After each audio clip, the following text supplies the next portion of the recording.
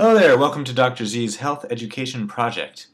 I wanted to specifically mention one of the drugs that we use to treat eye diseases, particularly age-related macular degeneration, or AMD, and that drug is called Avastin.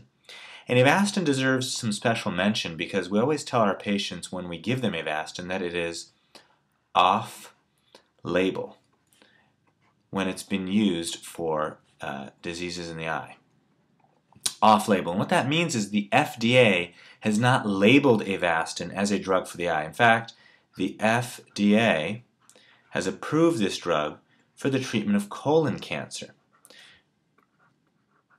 Turns out, however, that some very smart eye doctors discovered that patients being treated with Avastin for colon cancer, sometimes their eye disease actually got better. And so then eye doctors started using Avastin inside of patients' eyes. And this started happening around 2005 with very good results. So we have about a 7-year track record as of 2012 with using Avastin not for colon cancer as much, but for eye disease. And actually, Avastin gets used more frequently, probably at this point, for eye disease than it does for colon cancer.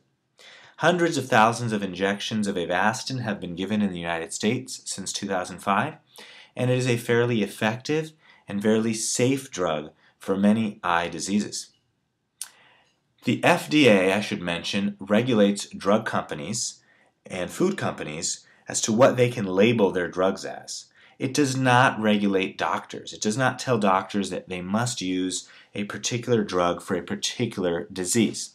And Thankfully, it doesn't do that because then doctors can use various drugs for various diseases and experiment and see what works best. And it turns out in this case that Avastin is a much more safe and effective drug for eye diseases than it is for colon cancer.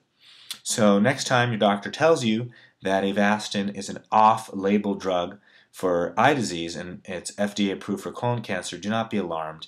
It is actually a rather safe and effective drug for the eye.